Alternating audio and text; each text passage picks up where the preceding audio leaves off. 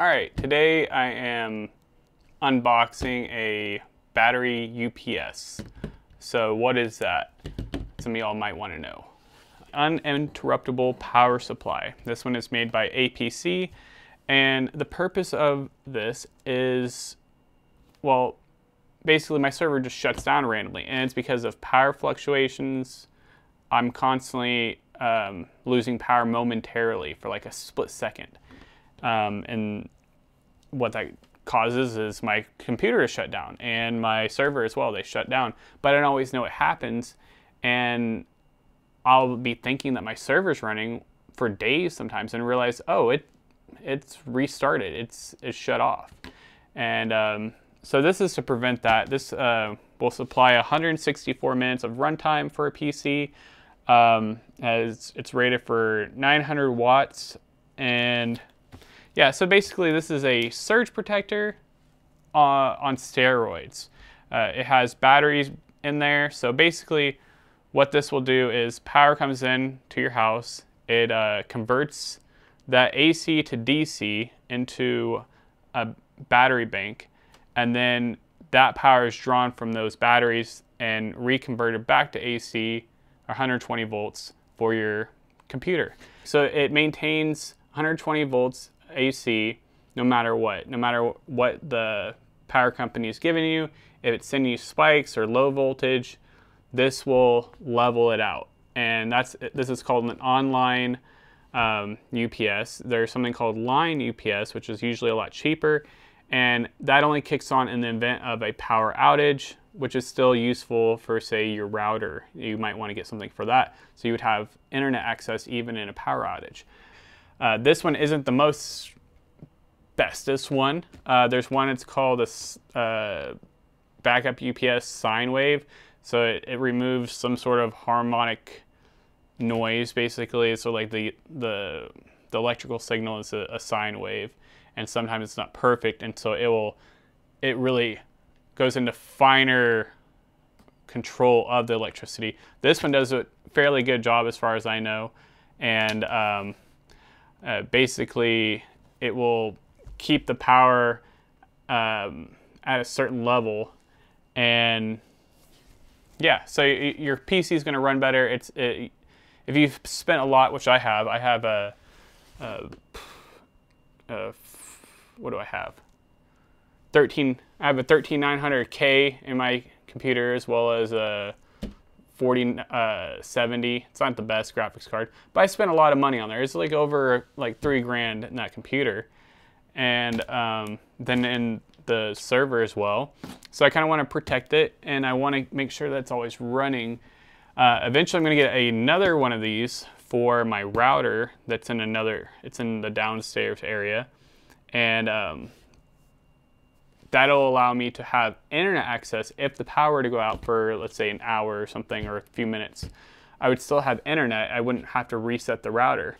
And yeah, it has 164 minutes of runtime for PC loads, 900 watts, and 1500 volt amperage, I think. This comes with a 3-year warranty. It has network and coax surge protection, USB data port, cable in, cable out, so you can have power for that, or maybe it will level out the power, I don't know. And then it has 2 different surge protectors. One is just a regular surge protector, and then this one is battery backup.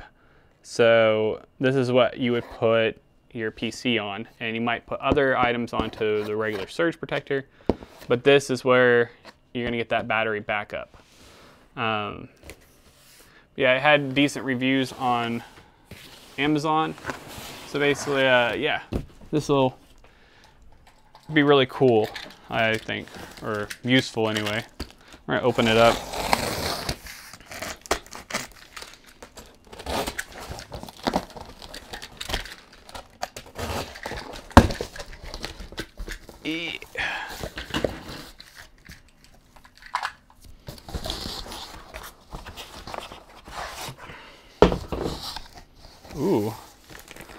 Ooh, it's not as big as I thought. It'd be That'll be a bit bigger. Here's a, what is this? USB and a, looks like an Ethernet cord of some sort. Oh, this is the USB data port. I don't know how that works. I'm not that tech savvy, so I'm not going to be using that. I don't know why you need a USB data port, but somebody knows. That's not why I got this. I got this. So my PC never has to shut off. That's why. Or the server.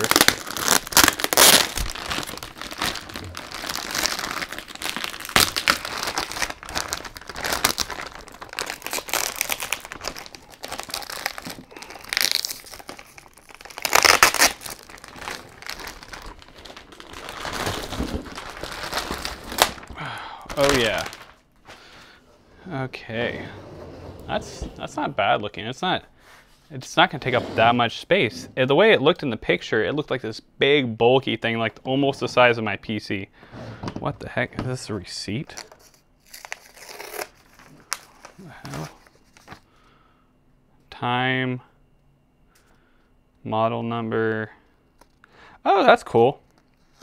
This shows the test procedures and that it passed all its quality assurance tests. That's cool. That's right there, telling you it's gone through all these little tests: visual inspection, wire polarity, cold boot verification, on battery signal AC input verification. It goes on. There's like 20 things that it had to go through, 40 things. I don't know. But yeah, I'm gonna test this thing out. I'm gonna basically, what I'm gonna do is let it charge up, because it's probably gotta charge these batteries up, I assume, that are in here. Because this just has batteries in it. It's just a little battery bank. And then back here you plug in, what's this say? Connect battery stop halt. So the battery does not come connected. So it has this little red label on top. I don't know, flip it 180 degrees, green label on top, and then you put it back in there. So, okay, what just fell? All right. Okay, right here.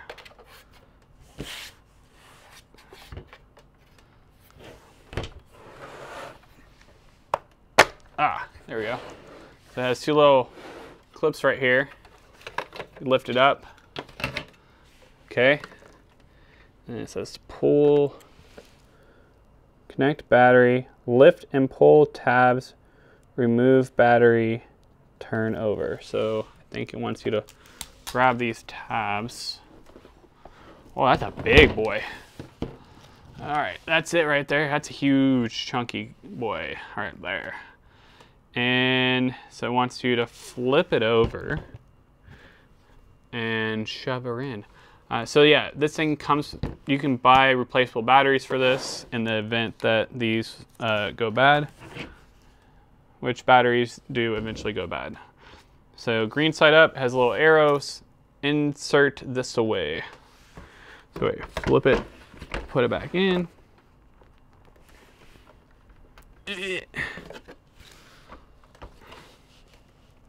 Ooh, oh, that really snapped in there. Okay, well that's in there, I think. Feels good. All right, put this back on. All right, should be good to go. And now I just have to test it. I'm gonna let it run for a little while with it connected. Make sure the batteries, it has a little indicator on here. In fact, let's plug it in. So now that it's plugged in, I guess you have to power it on. Ooh, okay. So it's getting 123 volts in. So that lets me know estimated runtime a minute, 600 minutes right now. So it's got a full battery. It came with a full battery. But yeah, it's letting me know that right now I'm getting in 123 volts. So I'm actually getting more volts than what I'm supposed to be getting. So this should knock it down to 120. Let me shut down my computer. Plug it into the battery backup side.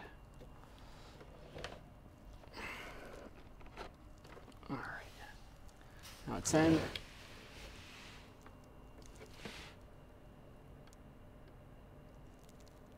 Okay. Online. So I don't know why you have to hit this power button. I feel like it should always be powered on. What is this? An event. Estimated time, runtime in minutes. Load 0 watts. Load 0%. Out 123. Out in. See, it's not currently regulating. All right, now it's got to load. All right, this little bar's gone up. So the computer's gonna boot up. Let's see what happens. Event, estimated runtime 130, 143. So I'm using 102 watts right now, 75 watts. That's pretty cool that it tells me all this stuff, so I can see exactly what I'm using in wattage. So if anything, that's something. Load 4%, 60 hertz. Output, input.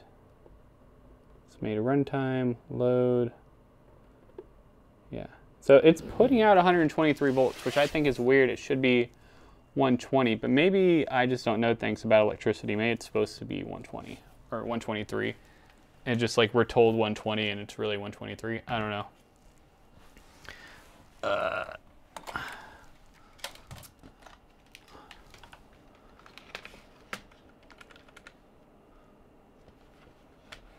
Okay. Server is going. Let me get, or not yet. Let's see. Let's get her going. I probably need to update it.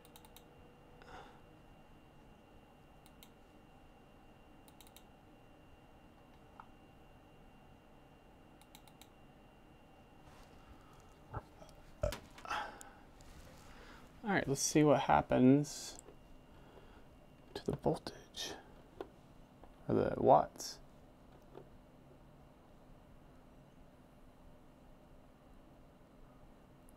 So it's not using that many watts. It's 110, 100.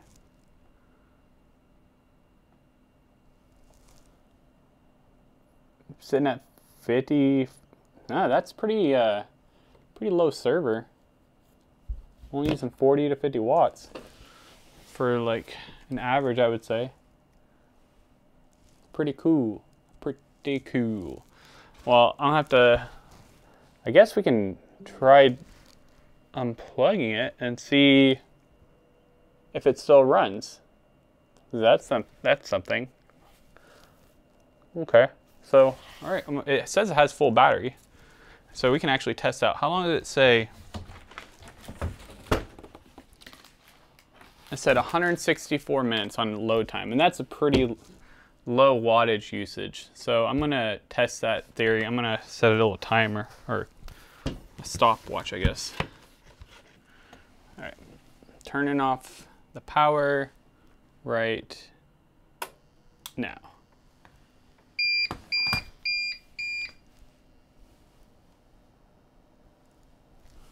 Hey, I've got no power coming to this, and it's running my PC.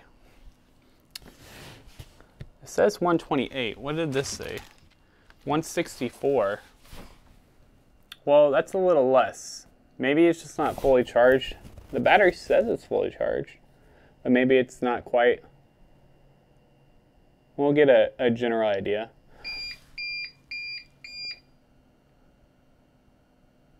And the number's going up. That's weird. 143 minutes. So it's probably like trying to guess, like based on what it's doing, what it's drawing. But yeah, 163 minutes. That's a long time. That's a couple hours, right? 60. That's like 2.5 hours. So I guess I'll get back to you in 2.5 hours and have to listen to that beeping noise. I think you can turn that off though. You know if it's off. Oh, there. There you go. Oh, you gotta hold it. Now it's off. It has a little cross to the sound. I don't want to hear that beeping all day. But you might want that on so you know that the power went out. I guess you would know though. I don't know why you need a beep. You're gonna know when the lights go out that you don't have power. All right, I got a timer going. I will get back to you in a couple hours. All right, it just shut off at 2 hours and 13 minutes.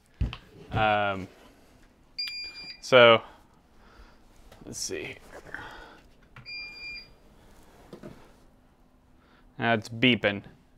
The computer shut off. So yeah, that's about it for how long it takes. Yeah, but that was not fully, I don't know if that was fully charged or not. That was the power it had from out of the box. So out of the box, it was 2 hours and 14 minutes, which is pretty dang good. It hadn't been charging at all, so I assume it would get a little bit more length if it had actually been plugged in and charging for a while. But I think it was a good test. I mean, 2 hours without power, you're lucky to have anything at all. So, yeah, I think it's pretty good. All right, I've been using that UPS for about 3 months now, and it's been working really great. I think about 2 or 3 weeks after getting it, we had a severe storm out, and it caused the power to go out probably about 100 times in the middle of the night. It was just on, off, on, off, on, off. And that might have destroyed my computer. But luckily I had my server connected to it. I had my PC connected to it. I also had a router connected to it and 3 monitors. So, and never once did I lose power to any of those things. It would click on, click off, click on, click off. And it did that all night. And it still is working today, several months later. There's been a few times I've lost power since then, and it still just keeps going. I'm getting 24-hour power to my server and PC. So it's working really great. I love it. And I ended up getting a smaller one. It's the same brand, because why not? It was like half the price. I don't know. I'll put a link up, or I'll put something up. And yeah, I use that for my Wi-Fi router downstairs, and it keeps Wi-Fi going even if the power's out. So my server is, up 24 hours a day now. So that's really great. And I have come home a couple times to my server being off, but it had nothing to do with power fluctuations. I think it had to do with an update that happened because I didn't shut off automatic updates. But yeah, it's been working really great. I totally recommend it. And yeah, thanks for watching this video. If you like it, and if you have a comment or anything to ask, or if you want to correct me on something, go ahead, put it in the comments. Y'all have a great day.